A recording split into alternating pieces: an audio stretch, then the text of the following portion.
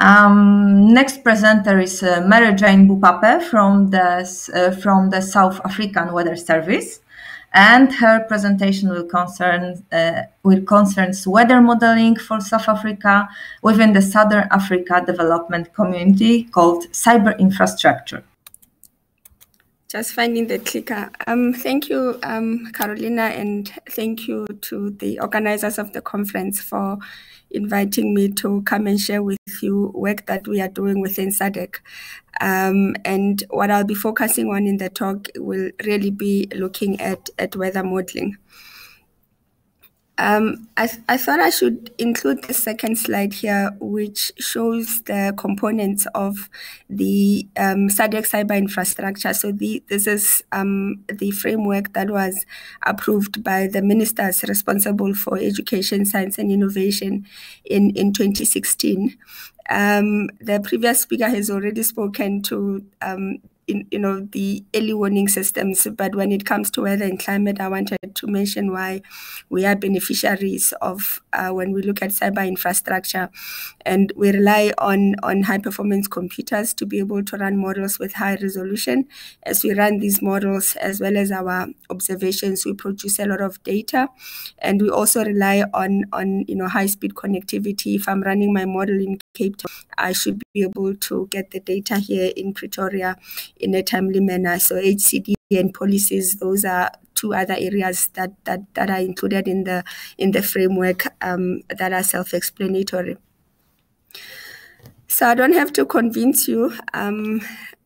Somebody just moved the slide further. Okay, just going back to the previous slide. So I don't have to convince you that extreme weather events can have adverse impacts on the society. As the previous speaker has mentioned, we've heard about the floods right now in Europe. Here in Southern Africa, we've heard about Idai tropical cyclone. In 2015, 2016, we heard about the droughts that, had some countries that are usually exporters of maize, importing maize because they did not have enough food to be able to feed their nations.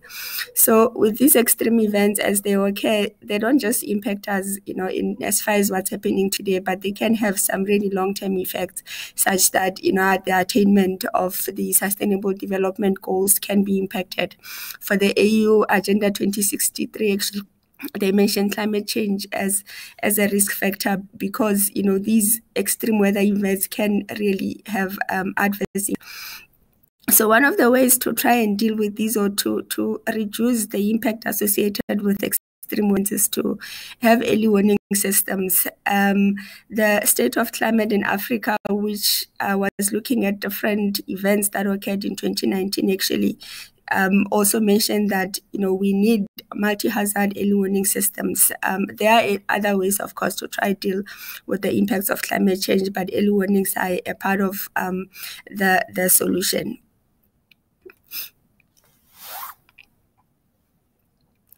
So when we look at weather and climate early warnings, we have different components we can focus on. So there is the issue of observations. You need to have good observations to be able to have a proper early warning system. And to produce early warnings or weather forecasts with a lead time that is longer than what is possible with nowcasting, we need to use models. And then we need to process the output that comes out of these models in combination with the observations. Then you need forecasters that can that have got some experience, that can interpret what comes out of the models and be able to issue warnings out there. Then the output can be used to develop applications for different sectors. Then there's the component of dissemination. So each of these components are important in their own right, but the work that I'll be talking about really focuses on the modeling, but I will also be touching on the observations because they've got an impact on the work that we with modeling.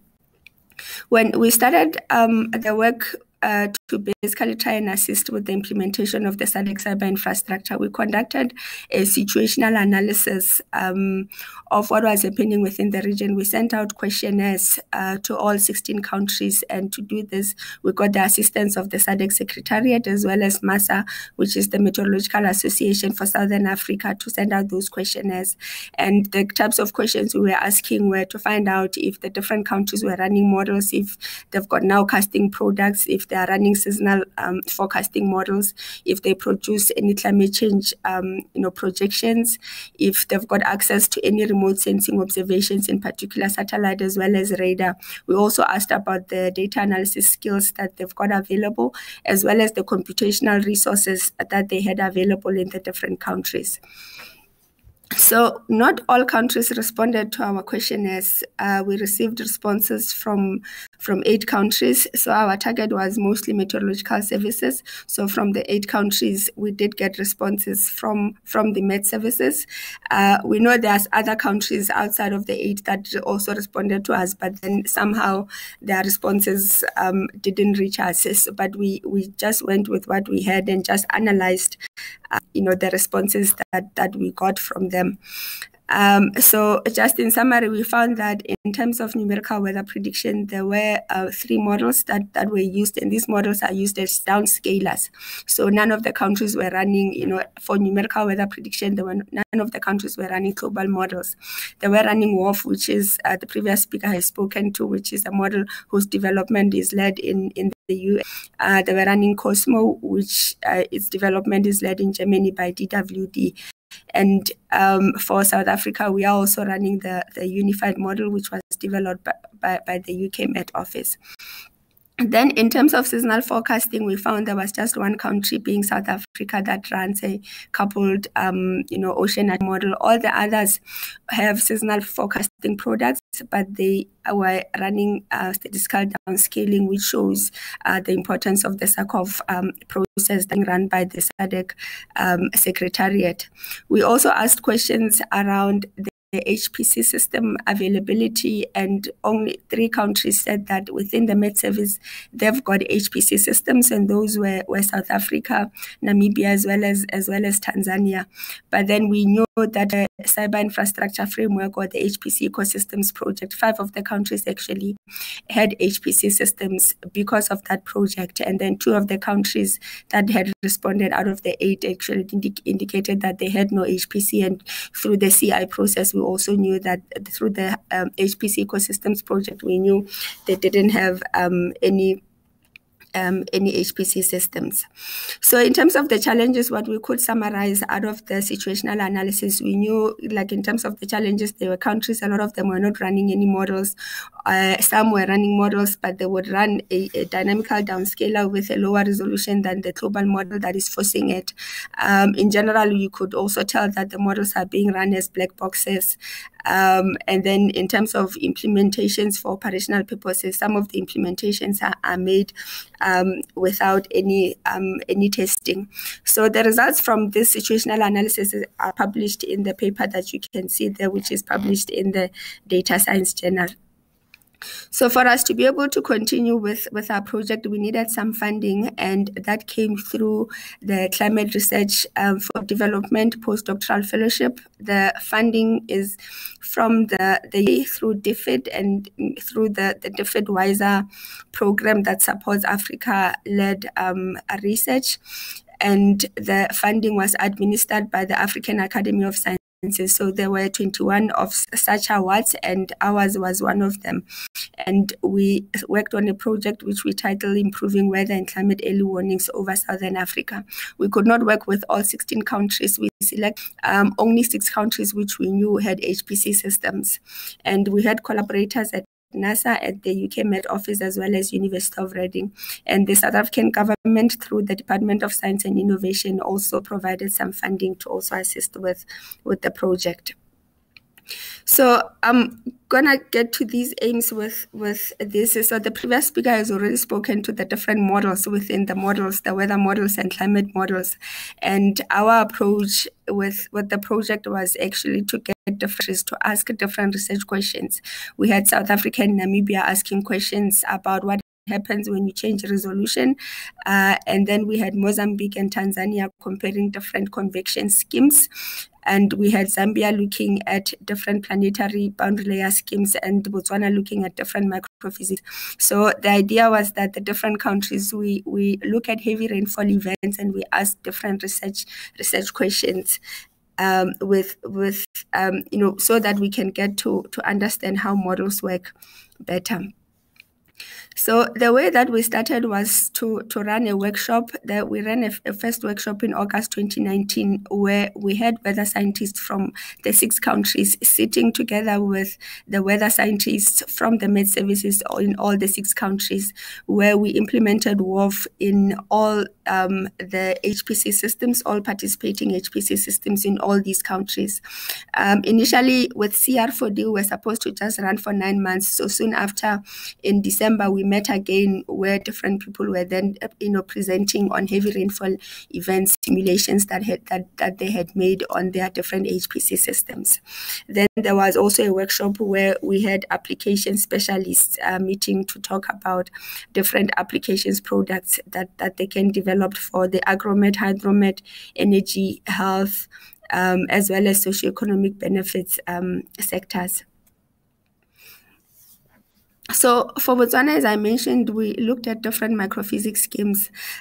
So the first point that I want to make is regarding a need for ground observations. So the very first column there shows you ground observations from the Botswana Meteorological Services. Then the second row, so these are different days. You've got 17, 18, as well as 19 February, we're simulating ex-tropical cyclone Dineo. And the second one is the ERA 5. So these are reanalysis that they are thought of as observations. Then the tells you what we get from GPM or IMEC. So this is a rainfall product from NASA. Then the last line shows you TAMSAT. So all these rows there, so for each line, those are supposed to be the same thing, and these are considered all as observations, and you can see they are very different from one another. So if you want to run your model and you want to know what it is you want to simulate, if what we consider as observations are different from each other, then it becomes a difficult process. So anyway, as I mentioned, for Botswana, we compared 4 different microphysics schemes. So it was WSM6, WSM5, SBU, Wiley, and Thompson. So these are just with microphysics schemes. I think the next speaker will speak more in detail about how they work. But in the end, when we say we are able to simulate clouds explicitly, the cloud microphysics schemes are the ones that are responsible for basically the change of phases of water vapor as well as cloud and ice in the atmosphere and the formation of clouds. So in the end, what we found from our study was just that the different convection schemes were generally similar to one another compared to the observations. The observations themselves, as I showed in the previous slide, were actually very different from each other. So I think in the end, a WRF has what they call suite, and they've got a tropical suite in it. They are using WSM6. In the end, we could say that it's okay for us to make simulations with that WSM6, but all in all, we really did not find much of a difference when comparing different microphysics schemes. So this work is published as a preprint in the African Academy of Sciences Open Research Journal. For Zambia, we compared different planetary boundary layer schemes. And I've listed them there. We had mean, we had chem. So we had both schemes that are based on turbulent kinetic energy as well as non-local schemes. And we made simulations for 3 different events, and the heavy rainfall for each of these events was associated with a raging high pressure system which transports moisture from the Indian Ocean over land, and this resulted in some heavy rainfall events. So for this study, again, I'm just showing you the point I made for Botswana study that I'm showing the example for the different days. We've got IMEC, which is an observation. We've got TAMSAT differences. So first column is first date, second column, and third date is the third column. And you can see that these observations are very different from one another. But then when looking at different planetary bound layer schemes, we found that we got a larger difference in simulations when switching off the convection schemes compared to when comparing all the different planetary bound layer schemes. But all in all, we could say the Yonsei University planetary bound layer scheme was the one that was recommended, because when we looked at the planetary bound layer height that it produced, more reasonable compared to the others. So this work is also published in MDPI Climate Journal, and it's available for further details. Then for Namibia, asked the question of what happens when you switch off the convection scheme versus when you do not switch it off. And this is because we know that in the community, when you run WRF, you are advised that when you start using a grid length of about 3 kilometers, you should switch off the convection schemes. And then there are others that say actually you have to be running your model at a grid length of around 100 meters to be able to switch off the convection schemes. So we just wanted to see what happens when we run a model with a grid length of 9 kilometers as well as 3 kilometers, and then sometimes we switch off this convection scheme and sometimes we do not switch it off. And all in all, we found that leaving the convection scheme on, the particular one that we used was called TIDGE scheme, we get an underestimation of rainfall intensity, and which shows to use high resolution, we need to switch off the convection scheme when you get to higher resolution. Otherwise, you are going to use the extreme rainfall events. So that I've got there in red is the point where rainfall actually, there was over 50 millimeters of rainfall that was observed in Namibia for that particular event. And when we make simulations where we switch on the convection scheme, it doesn't matter if we use multi-nesting. By multi-nesting, I mean we nest WRF with a grid length of 9 kilometers, and within that we nest again with 3 kilometers. We did not find much of a difference when looking at different nesting techniques, but switching off the convection scheme actually resulted in bigger differences. So that work from Namibia is also published in Climate. Then for Mozambique, we compared a different convection schemes. We compared 5 different convection schemes, and we also made simulations where the convection scheme was switched off. And for this, we selected schemes that we knew, as far as we know, are not scale aware, and we also selected schemes that we know are scale aware. And by scale aware, I mean that as you increase the resolution, the scheme is supposed to adjust the way that it operates. We made 72-hour simulations for the Idai tropical cyclone, and when looking at 24-hour rainfall, we found there was not much of a difference when comparing the different simulations. But then when we partition the rainfall into the rainfall that is resolved versus the rainfall that is simulated by the convection scheme, we found that the scale-aware ones, which you see there with the title of GREL-F as well as MSKF, actually produced less rainfall compared to the ones, less rainfall from the convection scheme compared to the ones that are not scale-aware. And this showed us that as you go to higher resolution, perhaps it might be best to go for these types of schemes. But then we found that there were challenges. So if the model that you are using does not capture, the dynamic processes well, the dynamical downscalers will also not do a very good job at that. The paper on this study has been accepted in Atmosphere and will be appearing in the next few days. So for South Africa, we did a study where we tried to look at against the tropical cyclone, but for this we were looking at the operational systems that we have got available, and we were asking questions around whether the models were able to capture the event and what was the information that the forecasters sent out. So this here, I'm just showing you an example of what Weather Service produced. We're a regional specialized meteorological center, which means we've got responsibilities not just for South Africa, but for SADC. We can provide information which forecasters can use. And here I'm just showing you that from South Africa, there was an indication from the models that we are looking at that Idai was going to make landfall over the Beira area on 14 March in 2019.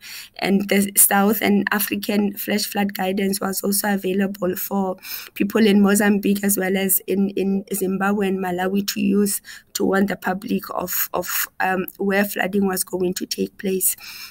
For South Africa, we compared the performance of the ECMWF model, the IFS model, as well as the unified model in simulating a flooding event that happened over South Africa. And for this one, we actually found that the ECMWF did better in capturing the exact location where the flooding occurred. And this work we've also published in the South African Journal of Science. So we've also done some work where we looked at the performance of the unified model in simulating a severe thunderstorm event that resulted in a tornado. That tornado caused a lot of damage, and we found that the lower resolution model, basically which uses a grid length of 4 kilometers, managed to capture the event somehow, and then the higher resolution model did not capture that. So, as I conclude my presentation to talk about the issue of human capital development, we ran a training program in February of 2021 where we wanted to make some, teach on Linux, on Fortran, as well as on Python, and we sent out an advert for that training workshop a day before we ran it, and we sent the advert to 7 countries, and we had a lot of responses. In the end, over 100 people that were registered, and as I mentioned, within a short space of time. And for us, this shows us that there are a lot of people that are available. So as the infrastructure gets rolled out, it is important, that there are mechanisms for us to train people that can use these infrastructures. We say no data should become available, should be accessible. It is important that there are mechanisms to make sure that people get trained on the use of these data sets. I think with that, I'm going to stop, Carolina.